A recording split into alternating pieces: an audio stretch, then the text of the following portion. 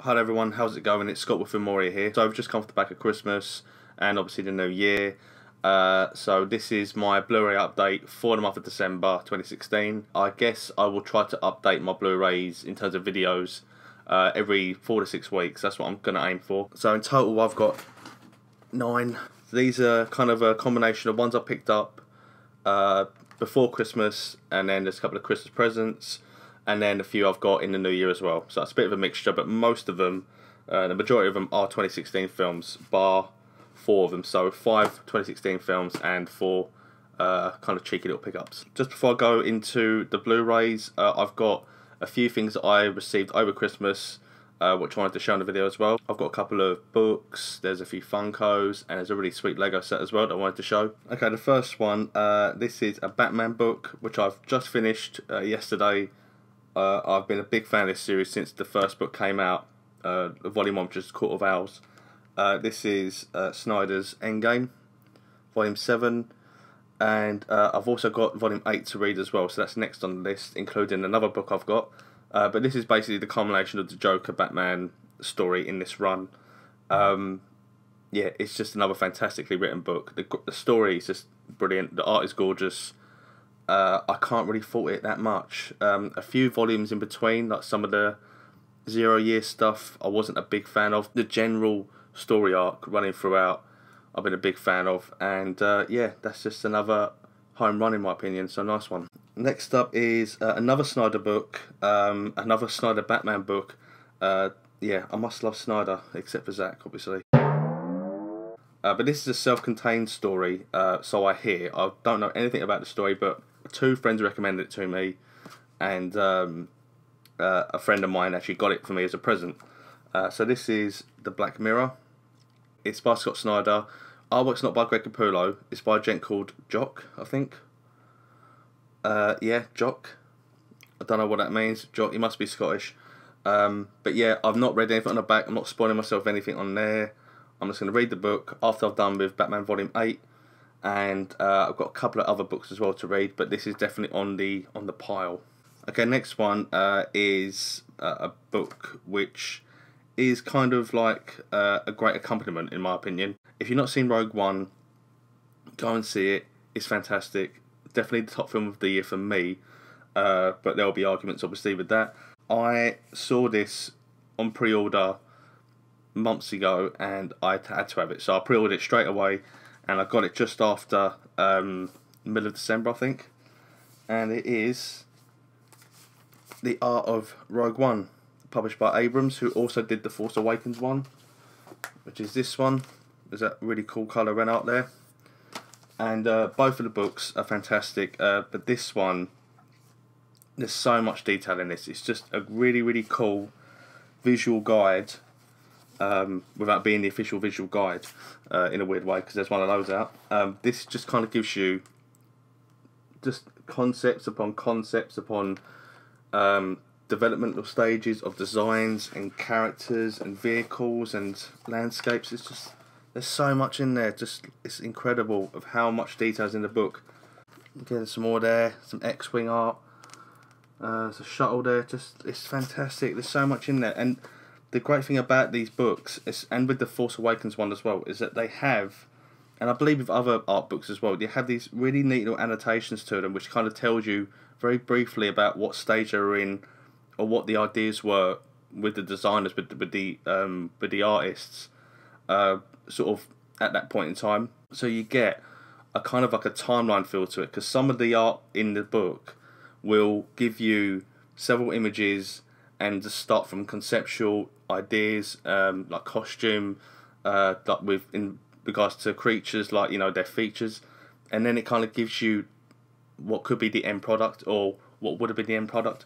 It's only around the region of 20 British pounds, so it's a heavy book as well, so it's worth its weight in gold. That's a lot of gold. I'm going to hear a collective sigh of disdain when I say that I've got Funkos to show. I'm not a big fan of Funkos. I think I've said that multitude of times to many people on videos as well, but I have like a dozen. I just like certain ones. If I like the characters or if I like the film, then I'll get it. I don't understand why people have to have monthly subscriptions to certain companies to get 20 in a month. I don't get it. It's ridiculous, and they're worth nothing really. You know, they're not collectible as such where they're going to be worth something. They're collectible just to fill space up and just kind of look a bit dumb. I've got 3 for Christmas to share. First one, we'll stick with the Rogue One, obviously, because it's a bit more thematic in that sense. We've got Krennic here from Rogue One, played by Ben Mendelsohn, of course. Looking very dashing, debonair. I really did love his design in this film. Very simple, very reminiscent of, you know, the old Star Wars films. I think it was a great pick for an Imperial officer, without question. He's one of the best actors in the world, this guy. I really love Ben Mendelsohn. There's a side bit there. And the back. Interestingly enough, though, this is like the set you can get. Obviously, all the characters you can fit onto the back of a panel. But there's like a character which isn't even in there. This little black R2 droid. He's not even in the film. I did not see him at all. So if anyone spots him, let me know where, because I didn't see it at all after like 3 viewings. There's a side again there.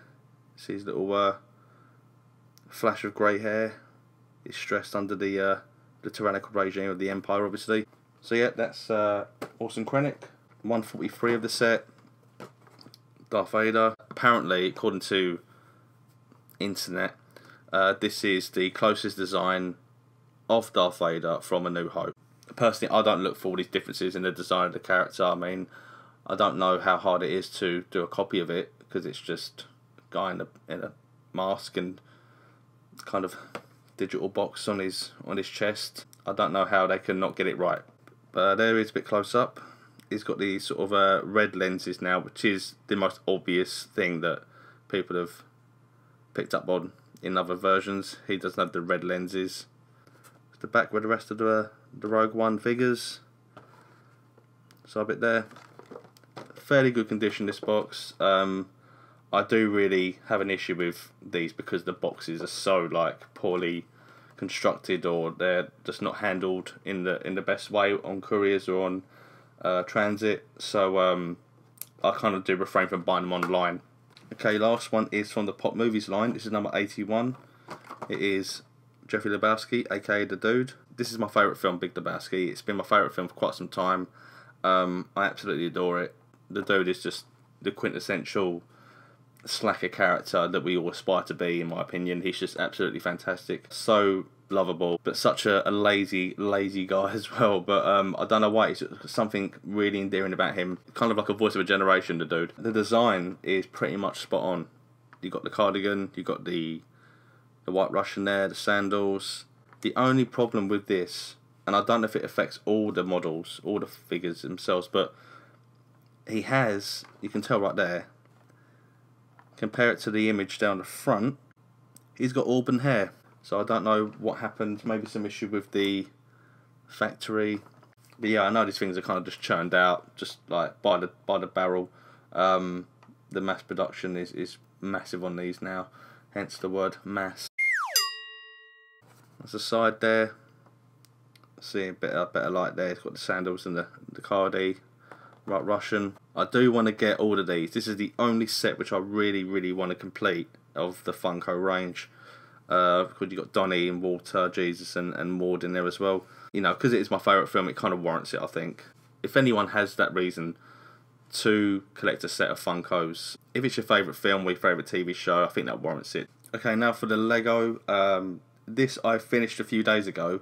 I was going to leave it and just show like the box on the video, but I thought, nah, sod it, I've got a few days off, I'll smash it out in record time. To be fair, this was probably the quickest build I've ever done, but it is the most tedious, and it is a bit of a awkward one. Here he is. It's Krennic's shuttle from Rogue One. It really does look great on display. The bad thing about it is that you can't display it any way other than that, and it doesn't look as boss as it would be like that, but there's no arm sort of like buffer or stand there that you can actually prop it on. So I might look into finding something that can help it stand that way rather than like that, because I mean the wings are massive, so it's a bit it is a bit tedious to build and to display as well. The panels all come out.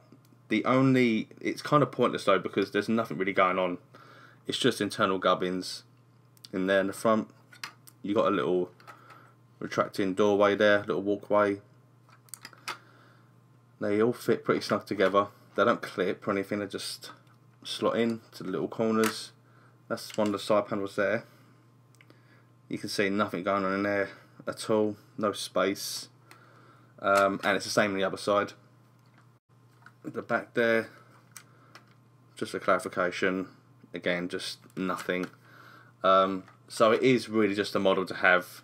It's not a play set, it's not something you can obviously let the kids build and have them sort of play with it. It's really just for display purposes only. And then in here, you got little Ben Mendelsohn there, chilling out with his cape. No capes. Something classic, like Dinah Guy. Oh, he had a great look. Oh, the cape and the boots. No capes. The retail price is around £80, I believe, which I think is a bit high for this. I think if it was around the £60 mark, would have been more fairer. But for the time that it was released, I think £80 is around about what you would have expected. The build isn't very complicated. The wings are a bit awkward because obviously you go piece by piece. And everything is kind of fit together with little arms, and you've got to make sure everything's clipped in properly. So I say, yeah, quite tedious, but the end result, it looks quite boss on the shelf. Okay, now the Blu Rays. As I say, yeah, I've got 9 altogether. Okay, first one is J.C. Chandler's All Is Lost, starring Robert Redford. A great tale of survival, basically. That's all you should need to know. Next up, we've got a film which I'd never ever seen before, so it was a complete blind buy. But I'm a big fan of Brendan Gleeson, so I picked up Cavalry, and it's a fantastic Irish film. Definitely one of the best British films out there at the moment, or at least in recent memory. And there's some great support in this film as well. You've got Dinah Moran, Chris O'Dowd, who else? Aidan Gillen as well. So great support, but Brendan Gleeson is particularly fantastic in this, and worth a watch. I think it's on Netflix as well. Next up is basically just a film that I picked up to convert from DVD to Blu-ray, which I'm in the slow process of, and it's hurting my brain.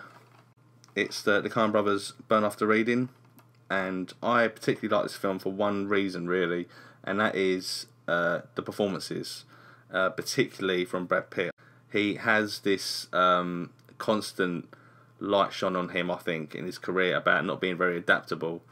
And in recent years, it kind of has waned a bit, his adaptability as an actor. But this particular one here, Burn After Reading's performance is just absolutely amazing. He's so funny, so magnetic on the screen. Every single moment he's there, you're instantly drawn to him. He's very much like a caricature. He's a social commentary character, really. And he just does it so well, I think. And every time I watch it, I can't help but laugh. It's just a brilliant film. Next up, Brad Pitt again, because obviously I'm infatuated with him at the moment. But Fight Club, I don't have to say anything more. It's Fight Club. Okay, so we're into the 2016 films now. This first one is probably the most divisive film of the last year for me. And I'll be inclined to agree with several viewpoints on both ends of the spectrum, because it really is it's a really odd film, but I can't help but agree with people when they complain about it or when they praise it. I kind of go, yeah, I agree with that, or yeah, I agree with that. It's really odd how this works. But yeah, if you couldn't guess, it's The Neon Demon from Nick Winding Refn. And yeah, it is an odd film. I don't really appreciate the narrative of the film, the story. In a nutshell, it is about beauty and how people perceive beauty and how people project their beauty, natural beauty, and all that sort of thing. It is very metaphor heavy, and I use that term very loosely because this kind of goes beyond metaphors. It is very visual, this film, and that's probably why I enjoy it. Is the production, the design, just the camera work, the lighting. It's just absolutely beautiful filmmaking. But the story, in my opinion, sucks, and that's the only reason why I've got it, is because I just like the look of the film. So if you're a big fan of filmmaking in general, or you just kind of like Nick Winding Refn's directing style, this is worth a look. But don't feel like you are going to enjoy it because there's some dodgy bits in this film, really dodgy, and who saw that ending coming? Next up, we've got another pretty divisive film, but I kind of didn't really like this film on the entire whole, but I want to give it another chance, and also I like the artwork on the Blu-ray, so it's a pretty stupid reason, pretty shallow reason to buy a Blu-ray, but I just like the artwork on this. It is Ben Wheatley's High Rise, and I really do love Ben Wheatley's films for the most part. His first 3 films, I think we got Down Terrace, Kill List, Sightseers, all fantastic films and definitely worth picking up. Field in England wasn't too keen on. I think it was a bit too experimental for my liking. This kind of falls in the middle. It has some good moments, but I need to give it a rewatch, and I need to just kind of see if there's anything in there which warrants like a full recommendation. But again, I love the cover art, and yeah, that's the only reason why. It's a shallow reason, but this is what marketing's all about, really, isn't it? This next one is a film I can wholeheartedly recommend. Definitely the thriller of the year, and maybe you can class it in the horror genre as well. Has some really, really neat horror moments in there. It is packed for the tension. It is Jeremy Saulnier's Green Room, starring the late Anthony Yelchin, of course, who sadly passed away last year, and Sir Patrick Stewart as well. If you've not seen Jeremy Saulnier's other film, Blue Ruin, that's another great thriller. So well paced, so well pitched. It's what I call a silent thriller. It is just tension built on literally nothing, and it's so well done. I don't know how he managed it, but it's just beautifully done. So yeah, you can take 2 things away from this. 1, Jeremy Saulnier likes thrillers, and 2, he likes colours. Okay, and the last film, we're at the finish line now. This is my top recommendation for Blu-ray pickups. If you haven't seen it already, go and see it. It's on Netflix as well, so there's no excuse. You can just go and watch it on demand, or you can go and get the Blu-ray. It is the absolutely fantastic Hunt for the Wilder People. This is directed by Taika Waititi, who also made What We Do in the Shadows, which is another amazing comedy film, a great documentary / comedy film. That's worth checking out. It's on Netflix still, I believe. Physical format, just warranted, go and get it. And also Eagle vs Shark as well, and he is also in process of directing the new Thor film, so he's kind of branching out into Hollywood territory now. But as a comedic director, he is absolutely sublime. And Sam Neill is great in it. Julian Dennison, the young actor who plays Ricky Baker, is great as well. Don't sing the song. And generally it's great support cast as well. We've got Rhys Darby in there. Taika himself appears as a priest at one part. Yeah, just all round great support, great chemistry between the 2 leads, and just funny as hell. Okay, so that's it. That's my Blu-ray update for December 2016 and Christmas haul video. I guess you can call it done. If you've got any recommendations for pickups or watches, if it's on Blu-ray, DVD, VOD services, could be films or television shows or documentaries, interested to know, so leave a comment below. If you haven't already, check out the Filmoria website. I'll leave the link below in the description box, and the links to our Facebook and Twitter pages. Really would appreciate a follow on both of those. So many thanks for watching, and see you later. Take care.